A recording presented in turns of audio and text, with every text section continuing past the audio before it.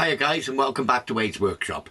So let me say at the outset, there's going to be no machining of metal in this video. It's going to be a review video on a smart digital multimeter.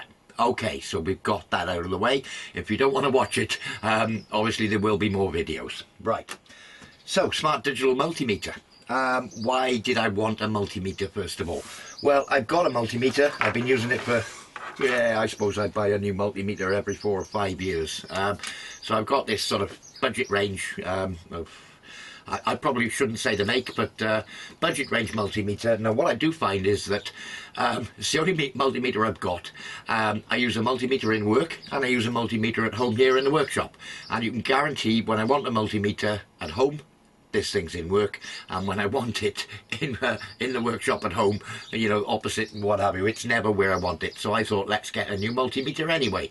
So weirdly, I was thinking of buying another multimeter, probably something like this, when I was approached by this company called Kaiweets. Now they sell stuff on Amazon. So I got an email come through. They'd obviously saw that I was doing bits and pieces of electrical work in my workshop, and they reached out to me and said, would you like us to send you one of our multimeters for review? So answer simple, yes I would. So anyway, I looked at the pictures and the spec on what they intended on sending me, and it looked far smarter than any multimeter I'd ever had. So they've sent it to me. It came through from Amazon probably 2 days after the email, which was on a weekend anyway. And this is the box it arrived in. So usual black packet. There we are. That's the multimeter. Okay, well packaged in a cardboard box. So let me bring you in a bit closer. Obviously I've already had it out of the box before, but I'll bring you in a bit closer and show you what arrived. So as I said, I have had this out of the box before. We were on the green mat here, so I can see you can see it. I've focused on the green mat. So yeah, cardboard box, user manual in several languages. It's all here. So yeah, all the instructions, everything you're going to need, what the smart mode is all about, you know, for continuity, resistance, AC/DC voltages, all of it's there. The capacitor measurements, you know, everything is there basically. All the instructions you're going to need. So first thing I do like, good solid case for the multimeter. It feels like I could probably drop it from, you know, 5 or 6 feet up, what have you, and not have a problem if it was in my pocket, what have you, or in the kit bag and got banged. So there's the unit itself. Looks a bit like a mobile phone. Good solid case. Now it did come with the batteries. I have fitted the batteries. Oh no, I can't remember offhand. Was it 2 or 3? Anyway, it was AA cells, not the normal 9-volt pack. So yeah, pretty much all of us have got no AAA cells. Got AAA cells hanging about. Whereas a 9-volt pack, when it does run out, you got to go and get one. So yeah, that's the basic unit. It does come with a light on the back. Let me just switch it on. There we go. It's in auto, so that could be any one of either volts, resistance, or the beep test. But if I push this button, and as you can see, I'll try not to flash the camera out, it does have a light, which something I haven't had before on a multimeter, but you're always in that position where you can't see down into a dark hole in a cabinet or what have you. So having the light on is great. So let me just switch that off. Okay. I'll just switch the meter off again. So yeah, I mean, it seems fairly robust. It's all pretty straightforward on the instructions and what have you. Or on the writing on the control panel. Leads seem fairly good quality. They do have the little shrouds on the leads, and they do click into place rather well. I've seen these things fall off regular, but they positively click in to give you the fine point, or you know, the greater length point. So that's a good thing. I like that. Other end of the leads, they do come with these little plugs in the end when you get them. That's satisfying sound.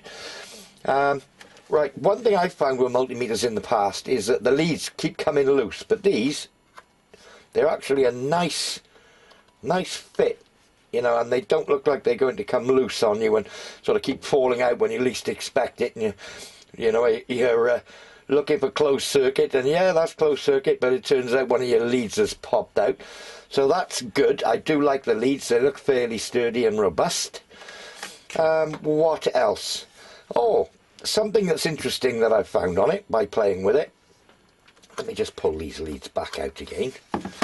I will show how low the beeper is in a minute.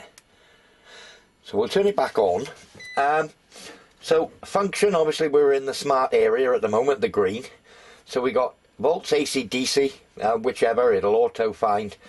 We've got resistance, we've got the beeper. We'll have to come back to the beeper. Diode test, capacitor test, hertz percentage, that sort of thing. Temperature, centigrade or Fahrenheit. We've got amps, NCV live, not sure.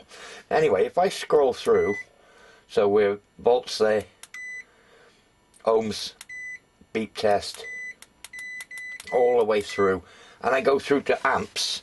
You can see the flashing lights. Let's do it again. Let's go back down one. So normal functions, you use the common, the black lead in here, and everything else in this one. But when you're doing an amps test, I think you do it. Well, it does do up to 10 amps at 240 volt or 250 volt. So, excuse me, it's quite cold in the shed here tonight. So if I click to amps, it actually lights up the two pins, as you can see. If I go back, these would be the two you use. So I've never seen that on a multimeter before. So yeah, I mean, it literally does everything. Well, not everything, you know. So also comes with the thermocouple, with the two leads and the little thermocouple for measuring temperature on surfaces, what have you. Most multimeters, or many of the ones I've had, come with these. Don't use it that often, but it's there. Right, okay, how loud is the beep? That's always handy. So let's just plug back in. Let's go on the beep test. Have we got circuit? Haven't we got circuit? Let's go down. There we are, the audible test. So obviously I'm not sure how well this will show up on camera. And also a light on the top. See the light there? That's good. We like that. We do like that. More than loud enough to hear. Resistance. Let's have a look. Let's see if the leads measure 0, which you'd expect. Closed circuit. They do in fact measure 0. Let's just touch them together. They do. Oh, there's a temperature reading on here as well, I hadn't noticed. It's 14 degrees here in the shed at the moment. 14 degrees C. That's cool. What else can we have a look at without sticking my probes into the mains or what have you? Let's have a look at... oh, resistance. We're on resistance. What sort of resistance have I got across me?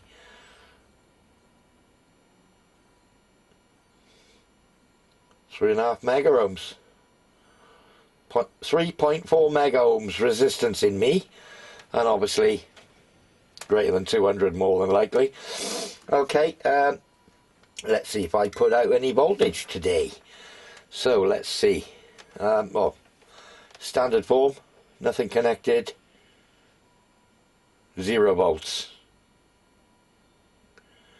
Yeah, 0 volts. Let's see what voltage I'm putting out. Ooh, 45, 50 millivolts, 60 millivolts. Yeah, my electrical system is working well. 68, 70 millivolts. There we go. So yeah, I mean, it's fairly accurate. Just ground those out. Should be 0. Yes, it's great. I like it.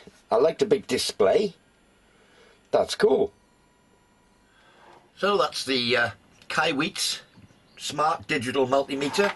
Again, yeah, I like it. It's what I do like about it is the display is big, because being of a certain age and having to wear glasses and what have you, I do find that the smaller multimeters, you know, I've got to put the backlight on and what have you, but this is clear as day, and I think you could see it from a distance as well, which even at an angle it still shows up, because you're never looking straight down on it, are you, when you're stuck in a hole or in a cabinet somewhere. Whereas I find that the normal sort of liquid crystal displays that you get on many multimeters, such as the one I've got at the moment, unless you're looking sort of square on at it, you know, you can't quite see it properly. But yeah, I mean, it's clear as day, isn't it? You know, it's there in great big letters. When they do one in Braille, it'll be even better, won't it, for me? Anyway, so that said, I will put a link in the description. Hang on, I've cut the top of my head off here. We shall reset this shot. So that's better. I've got a top of head now, so I haven't been decaffeinated. I know what the real word is. So yeah, I am impressed, guys. Obviously, I don't know how long it'll last. This is my first impressions, but first impressions, really good. And again, I like the big display. I like the clear display. Everything's there as much as you'd expect on any sort of standard multimeter, as it were. So yeah, link in the description, guys. Now, I have asked, in fact, this morning when I'm videoing this, if I could get some sort of discount code for you guys. So obviously I haven't had a reply on the email yet, but if I do get a discount code, I will put that in the description as well, but don't hold your breath on that one. I'm just happy that I've got a multimeter and happy to do this review because it does seem really good. That said, thanks for watching, guys, if you made it this far. Thanks for subscribing, and we will see you all very soon. Cheers now.